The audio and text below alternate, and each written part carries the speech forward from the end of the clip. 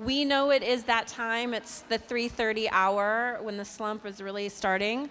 But I'm very excited about this next session. So out of the last couple of Humanists at Work workshops, and in my conversations with graduate students, and I should say in conversations that our partners around the nation have had with their graduate students, the issue of mental health is something that's on all of our minds. And as we were thinking about the workshop today, we really wanted to have a session around mental health. And through some students at UCLA, I met Lori Mattinson, who is a lecturer with the writing programs at UCLA, and learned a bit about her work around mindfulness and writing, and thought that, again, in the spirit of experimentation, we would invite Lori to come and chat with us about this. Lori, thank you. Thank you so much. Are we on? Hi, everybody. First of all, I'm so excited to be here, and also very excited for your renewed enthusiasm for the afternoon session, which can be nap time for some of us. So thanks for sticking it through. And I just would like to say, on a personal note, don't underestimate the power of this right here, exactly what we're doing right now, which is spending the day with smart, thoughtful, like-minded people who inspire the right things in you, right? And I will tell you that for me, these kinds of experiences, and this today even, will manifest for me in my career in some way. I will end up writing an article about the value of inner work, or the value of diversity in community, or something. And so I'm hoping that what I can bring to you will also plant some of those seeds that will manifest for you at a later date as well. I will just let you know first, there's a handout on your tables in the center. I got to most of them. There's maybe one table that doesn't have full, is that you guys? So the people who have extra handouts, maybe you can pass them down this way. That would be great. And here are just some extra resources that I recommend. Okay, so if you want to just take a fast look at it, and here are my disclaimers. There's a few on here that I highly recommend, and a few on here that were recommended to me. And so, like the texts at the bottom, the two texts, the last entries were recommended to me, so I cannot personally vouch for those, but I thought I would pass along the information. Others of you have heard about the website called The Versatile PhD. I'm not personally on it, but I thought to include it since many of you told me you found it useful. The other ones, though, I really do recommend. The first one there that talks about the work of Parker Palmer, I highly recommend. And it really is some of my work that I've done with him. He's a very special person at the Fetzer Institute that I'm going to bring to you today.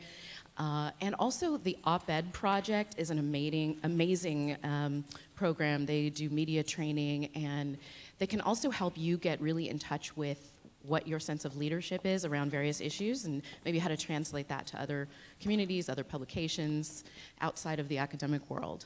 And then the other one is the UCLA MARC site, which offers all kinds of free mindfulness training sessions and videos and extra tips. So I do recommend those three. And anything I'm going to say today, if it resonates with you, or even if you remain unconvinced, I'm still happy to be in conversation with you about it. That's great. If you want to check out the websites that I recommended there and then contact me if you have further questions, happy to do it. Okay, so that's that. Oh, and by the way, the little book called Let Your Life Speak is this book by Parker Palmer. I love this book. He talks about the idea of vocation rather than, not so much as a goal you pursue, but a calling you listen for. Just being quiet and listening for your calling and activating those things. And for me, that's made all the difference. Okay, so I would like to begin with several minutes, just my own sort of mini story from the field, just to get a sense of who is talking to you today and why I value what I value. I have been teaching writing at UCLA as a lecturer for over 20 years now, but I also have a very active creative life outside the academy, and so I feel very satisfied with the way that I've been able to bridge work inside the academy and outside. And I was really shocked at the last presentation when Annie asked you guys, what are some of your unexpressed values, right? Things that you truly value but are not being expressed fully.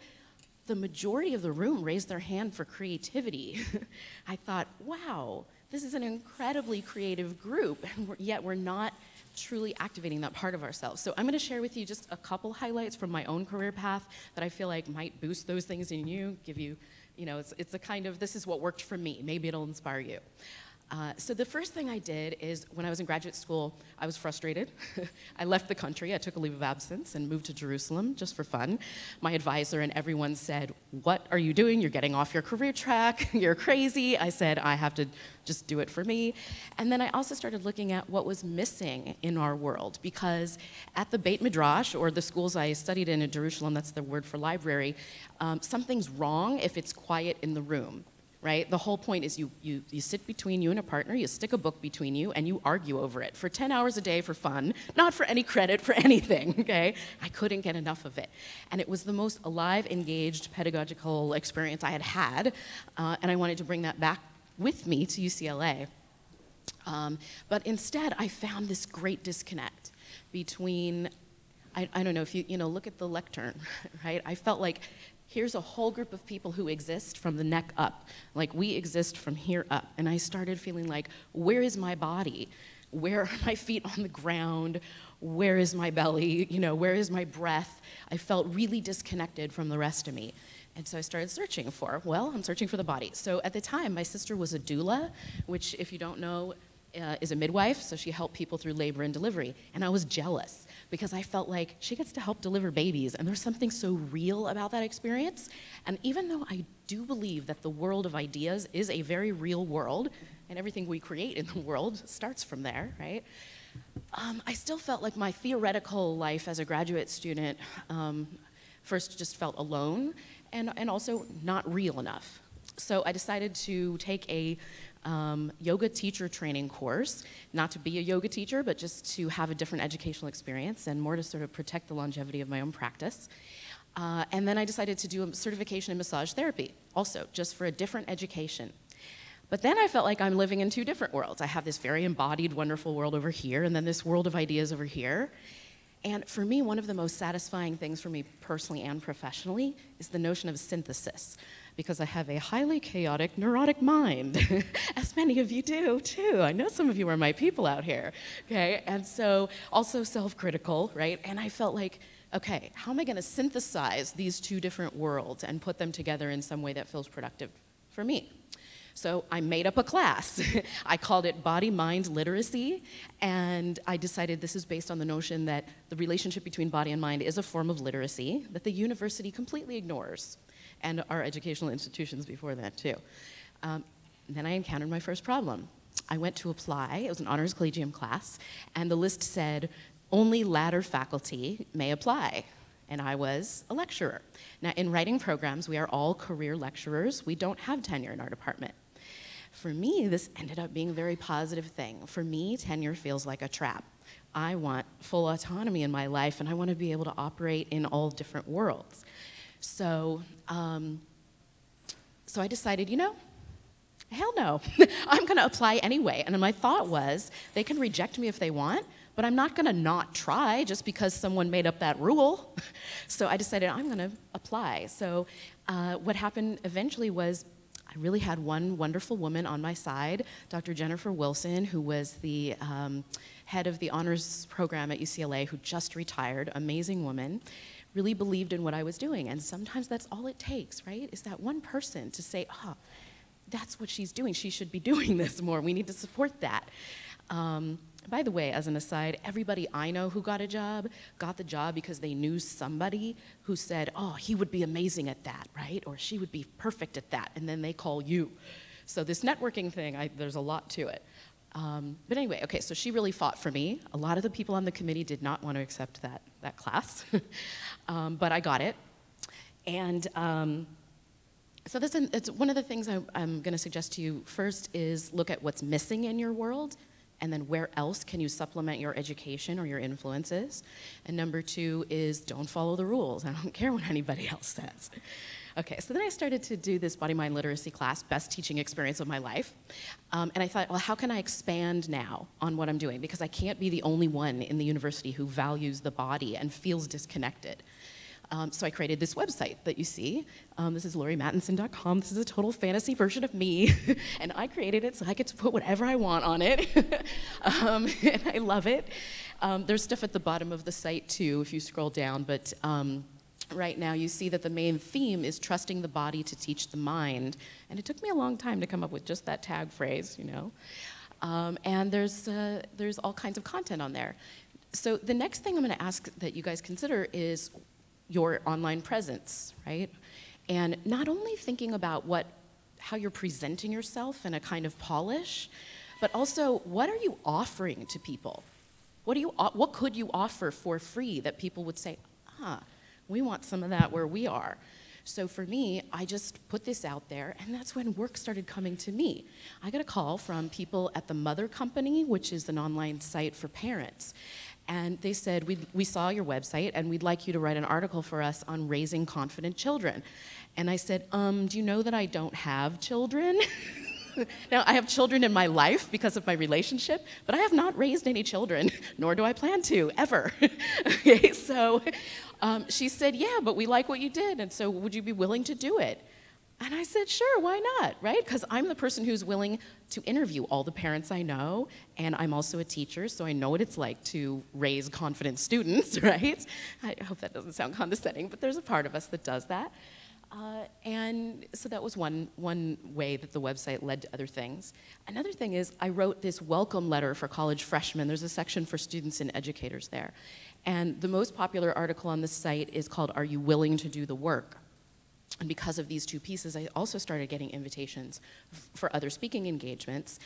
And now I do represent the entire UCLA faculty every summer at orientation. So I speak to all 6,000 of our incoming students, 500 at a time. And guess what? You know, there's a lot of tenure-track PhDs that they could have selected for that job, but they picked a lecturer in writing programs to represent the entire faculty. Right? Well, why? Of course, because I work with freshmen my whole life. I've been teaching. I know how to talk to freshmen, you know? You know, and by the way, I do use Google Analytics, which was mentioned earlier, which is kind of cool because I can track how people found my website and how long they stay on a page and whether they got there because of a referral or through Facebook. And by the way, Google Analytics is very easy to use, actually, so don't be intimidated when you hear that. You have them, you know, Google will send you updates monthly if you want or more. One of the things about, and we will get to our practices very soon, one of the things about academics that I tend to notice, and just in my studies in psychology and so forth, or as a layperson, is academics tend to be risk averse, right? We like stability as a group, not necessarily everyone. We tend to like stability, right? We like to cite sources, okay? We like to see, what have people said about this before us? And how can we build on what's come before us? And I'm gonna ask you now instead to think it like an entrepreneur.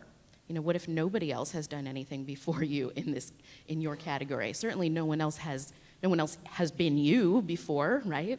So in terms of just thinking in an entrepreneurial way, I will share with you one thing that I've done recently, which is I published a Kindle single on Amazon, and I bypassed the entire publication monster. I mean, not that Amazon itself isn't a monster, but I put out there content that matched my exact vision. This is exactly what I wanted to do. I hired an artist. I did same artist who did the website images, and I wrote an ebook, and now every other month Amazon sends me a check for people who are purchasing my Kindle single. So I just want to say, you know, just in terms of the work that you are doing inside the academy, right now I would ask you to think about who are the other audiences that might be interested in this work. How could you maybe remove a little bit of the minute detail, right, and broaden it out for a larger audience? You never know who's interested in that sort of thing. And this is, you know, for some of my colleagues, as soon as I said that, they said, what? Kindle single, self-publish, Amazon? No one will take you seriously. I don't care. I get money from Amazon every month. So I don't care how people judge it. It doesn't matter to me, right? So just look at whatever the hierarchy you have in your head about what's success and what's not. And I've sort of eavesdropped on conversations around campus, and this is what I hear. I'm an Americanist. I'm a medievalist, right? I do Renaissance, I heard earlier, okay? Now, these are extremely useful labels in our world, in one world, but can be really limiting elsewhere. So it also asks you to not only think of yourself in this kind of narrow way.